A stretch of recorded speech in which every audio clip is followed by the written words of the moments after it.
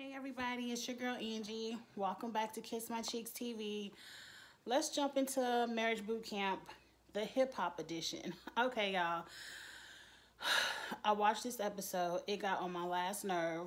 I just want to say off top, because I'm probably going to say it a lot throughout this review. I don't believe 99.9% of this stuff is real. The only thing I think that's real on this show is Jews and Styles P story. Everyone else is here for the check. Everyone else is pulling stunts for reality TV. I'm not mad at it.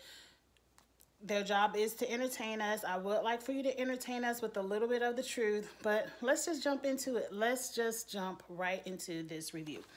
It starts off with Michelle and her maybe boyfriend. I don't even know. I believe they're the fake couple, but they're in the room arguing about the usual. I ain't even gonna get into it, but Michelle said something that I peeped. She said, I've already apologized. No, because Michelle was out there doing yoga. Ballistic came out. She apologized to Ballistic. When she gets back into the room with Stu, they were arguing about something, and she said, look, I've already apologized to Jocelyn's husband. Okay, now remember last week I peeped. Jocelyn was wearing this ring that she wears over there on the Zeus network on the cabaret. So on the cabaret, we already know she's engaged. But over here on boot camp, she's begging to be engaged. I don't know. I mean, Angie, they could have shot the cabaret second, and they shot this first, but they're just airing the cabaret first. I don't know. But it just seems, no, because last week I peeped the ring, and they're on this show talking about, I want him to propose to me, but last week you had on the ring. I mean, it's very confusing. It's very fake. Jocelyn and Ballistic do a lot of fake stuff to me this episode, but let's dive in some more. So next we see Zeus in the bed with Bianca. He's checking out his phone. He's texting somebody. He gets up. He goes outside to work out. Now Bianca is in the bed asleep. A scene comes up where the phone is buzzing. It wakes her up. She looks at it. She's angry. She notices whose it is. She goes outside and gets him the phone. She's pissed. So now when she comes back in the house, everyone is trying to see what's going on. They're like, oh shit, it just went down. Some more young people shit. All this stuff. And so Jocelyn speaks to Bianca, and I guess Bianca doesn't say hello in the way that Jocelyn would like for her to say hello, and she just goes, and I do that to people too. It might be rude. It might be rude because people might speak to me. I'd be like, hey, and it is rude. It is rude. But she didn't feel like talking to nobody. But she acknowledged you, Jocelyn. But Jocelyn all in confessional like, this bitch, I'm the dom. I'm the grand dom. She says hello to me. If I speak to you, you speak to me. And I'm like, Jocelyn, this is not the cabaret. This is not Zeus Network. All of you all are hip-hop stars. I mean, let's be honest. Of everyone that is on the show, you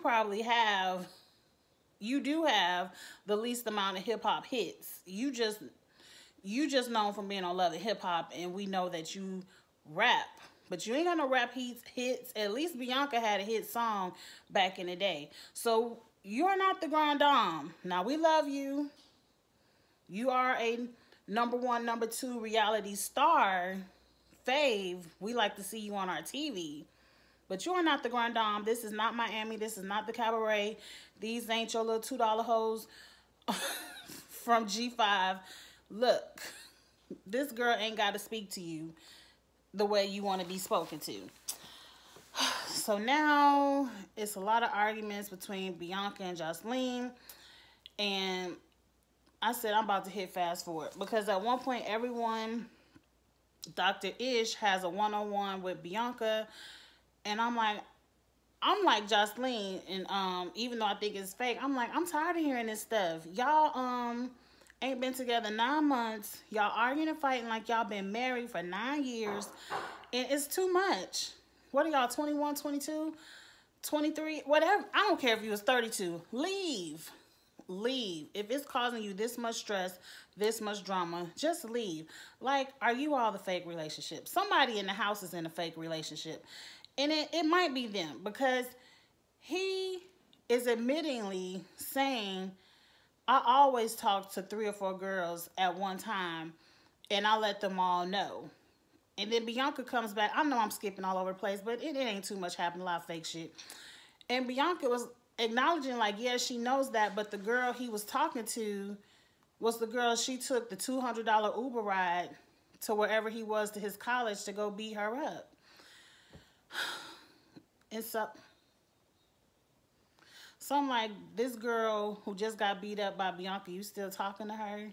She still want to talk to you, knowing you got this crazy girlfriend? And who is Chozeus to where he can have 3, 4 girls? Like, I ain't seen him on no hip-hop charts. I mean, but and you ain't got to have no hip-hop hit to do it. But let's jump back into this. So now Bianca is talking to Dr. Ish some more. And I noticed she talking about these 3 pregnancies again. And I'm like, no one is peeping that she's saying she's been pregnant 3 times within 9 months. And I'm starting not to believe it, because this time when she's talking to Dr. Ish about it, the order changed. Last week, she had abortion, miscarriage, abortion. Now, this week when she's talking to Dr. Ish, she had abortion, abortion, miscarriage. It ain't none of my business, but all I'm saying is I did notice that the order changed. And to me, and if I'm judging, get in the comments and let me know. And people judge me, so I don't give a damn. It's too much to be pregnant 3 times within 9 months of knowing someone. And within that 9 months, one of the pregnancies, you all weren't even together. And within the 9 months, you know he's been cheating on you pretty much the entire time. Why are you all still together? 1. Why are you all not using any protection if you know he's not using protection with you for you to be pregnant 3 times? He's obviously not using protection with anyone else. And why are you opening yourself up to all of that? It's nasty. Like, we're in 2020. Everyone knows about every disease out there. Wrap it up. Even the pregnancies, whatever, do what you want with your body. You pregnant now, girl. I don't know if it's by Chozeus or not my business. But all these diseases out there, girlfriend, wrap it up. He's not worth it. Let him catch whatever he want on his body, but protect yourself. Let's move on. Now, Jocelyn is still tripping about the way Bianca smiled. She's going off. Let's fast forward through that. And oh, okay. I wrote it down in my notes. Now Chozeus is explaining he has 2 phones, because I thought I was tripping at the beginning of the episode. I'm like, I know when he got up out that bed and went to go work out, he had a phone in his hands. So I'm like, how does the phone get back in the room? But oh, he has 2 phones. 2 phones is already code for cheating. Like, if you are not at a job where they give you a work phone, why do you need 2 phones? Moving on. They're still arguing. I said move on. And she found out it was the girl that she beat up. Moving on. And so now Jocelyn is clearly trying to pick a fight with Bianca. And I don't know if you all are watching The Cabaret and you know this bitch named Daisy on The Cabaret. This show is showing me how much bullshit is going on The Cabaret. Because in this moment right now, Jocelyn turns into Daisy. The same thing that Daisy says to the dark-skinned girls on The Cabaret is the same bullshit Jocelyn is about to say to Bianca. And I'm like, yes, you and Daisy are best friends. Yes, you are probably feeding this bullshit to Daisy to say on The Cabaret, or you know that Daisy says this bullshit because you and her talk this way about other people in Miami, but just because you're the leader of The Cabaret, you have to call out the colorism. But Jocelyn tells Bianca, you fake smiled at me because I'm so beautiful. And she was like, bitch, I wake up like this. I'm beautiful every day, so you need to get used to it. And I'm like, what does you being beautiful have to do with anything that's going on with Bianca today? It has nothing to do with it, Jocelyn. Don't get on this show acting like Daisy. We don't like Daisy. Remember that. Beauty has nothing to do with Cho Zeus talking to other women on 2 phones and Bianca being upset. Your looks have nothing to do with it. Don't start it, Jocelyn. She's calling Bianca all kind of bitches, and Bianca is like, Jocelyn got one more time to call me a bitch. And in this moment, the way Bianca was crying and the way she was so emotional, she's not an actress. She was truly crying. So everyone is trying to console Bianca. Everyone is trying to check Jocelyn. Jocelyn cannot be checked. Jocelyn goes outside. Bianca follows her with Dr. Ish, and they still arguing and crying. And now Jocelyn, because Bianca is crying, she has to start crying. And was like, bitch, you don't know what I'm going through. So what, your man cheating on you? My baby daddy trying to take my daughter away from me. And now Jocelyn is crying. And Jocelyn is not a good actress either. I can tell when she's acting, but now she's really crying. And you see her tears. Bianca had tears too. And I'm like, but Jocelyn, this has nothing to do with you, Stevie, or Bonnie Bella. You started this bullshit with her. She was having her moment. Don't steal her moment with your bullshit with you and Stevie J. We ain't talking about you and Stevie right now.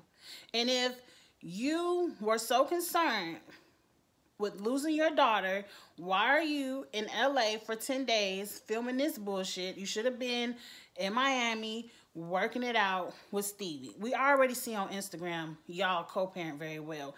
Let's move on. Now, all this foolishness, Bianca and Jocelyn are crying. Aju has to come in and say, look, y'all on bullshit. Jocelyn, the reason why we're consoling Bianca is because when my daughter committed suicide, it was because she couldn't get over the heartbreak of a relationship with her girlfriend.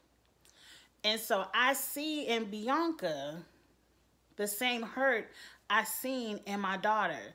And she was trying to tell her she's not tripping right now because of this man. We're trying to console her because we don't want her to take that same step our daughter took. We wish we could have reached our daughter and our daughter could have got over the relationship the way you trying to tell Bianca just to get over it. And I understand that.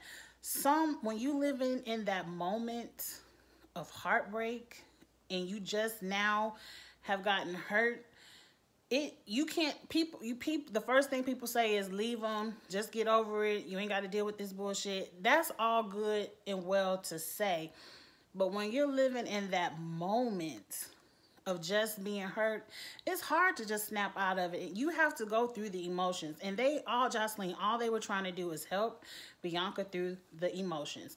Now I understand it's bullshit. Like, this man has cheated on you from the second he's been with you.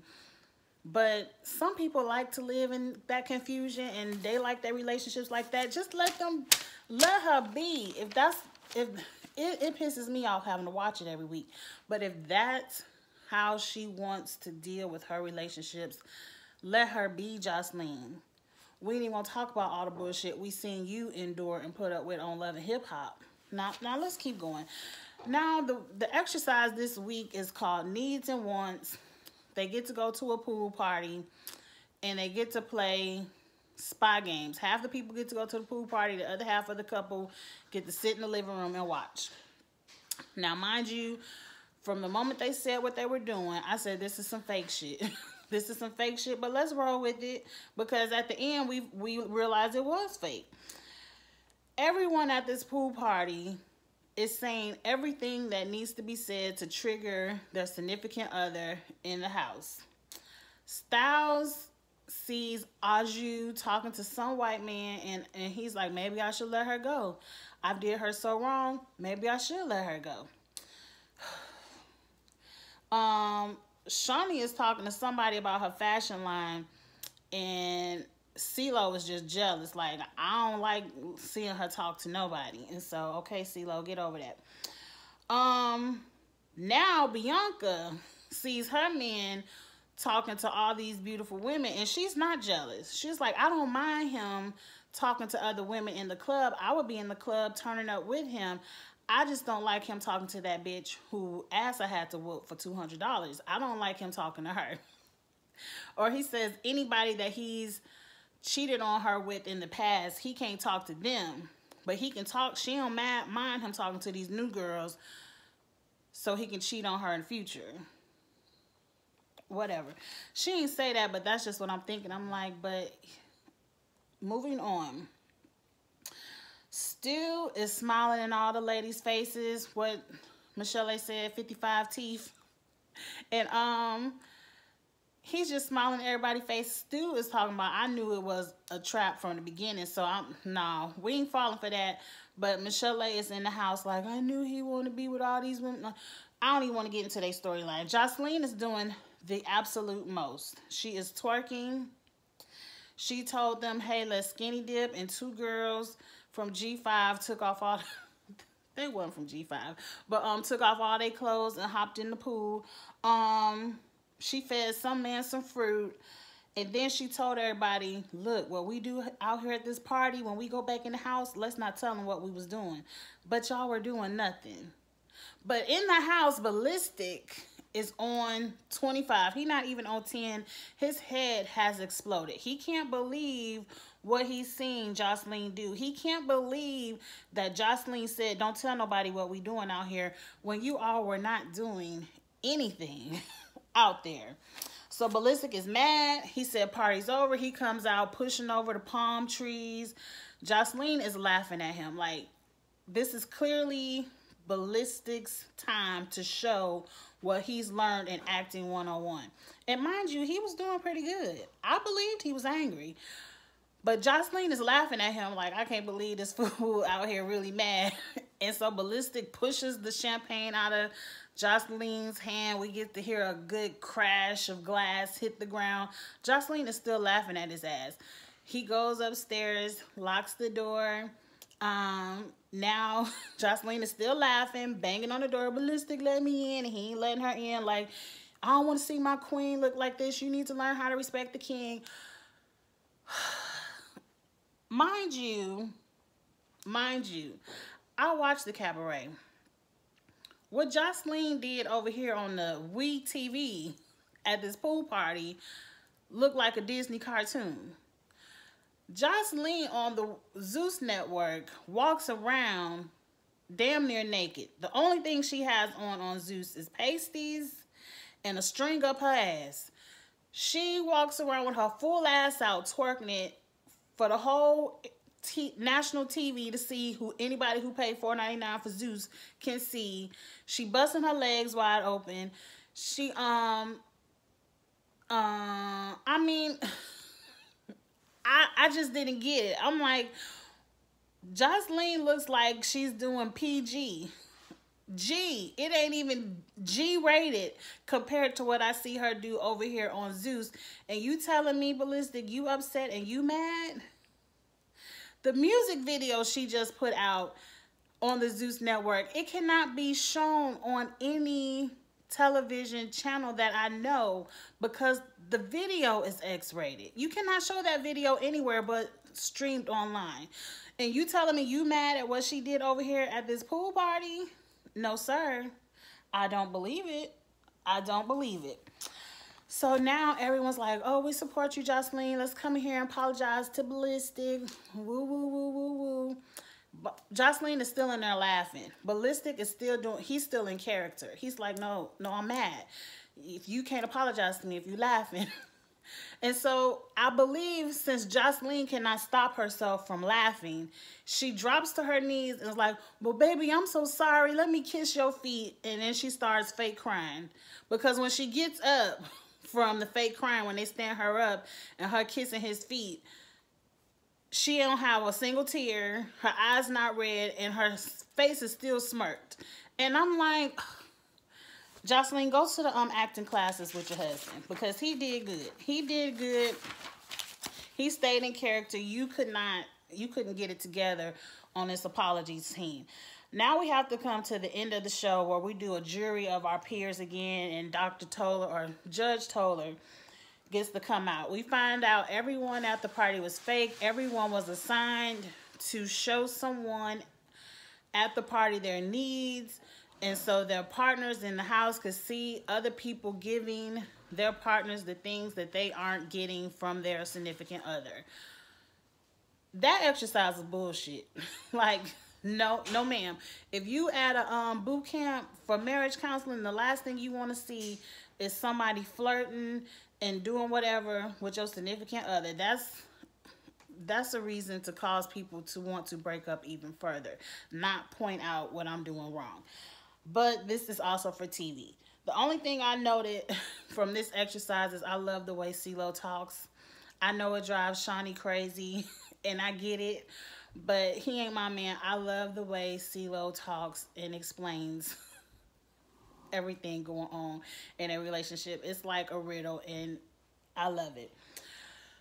Y'all know when it's time to play jury of the peers, it's called to play jury of Angie. I'm going to tell you what I think. I think all of this shit is fake. Kick Miss Chalet and Stu out. Their storyline is driving me insane. I ain't never seen no woman who say, I will be happy with him living out his dreams of being with a woman prettier than me. No, ma'am. Ain't no woman that insecure. I done seen some. Ain't nobody that insecure where they want their happiness is to see their man with somebody more beautiful than them. Moving on.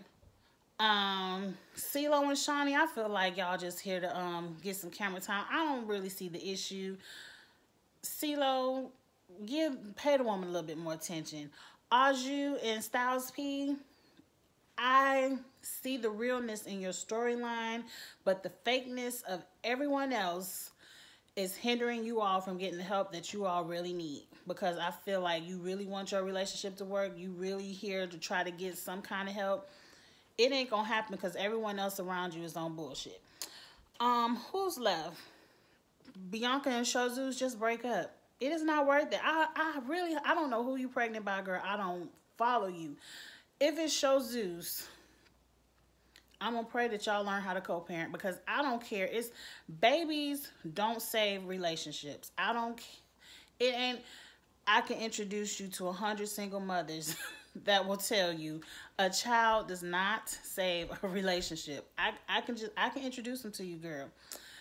I don't know what you're gonna do. Congratulations on the pregnancy, but leave this man alone.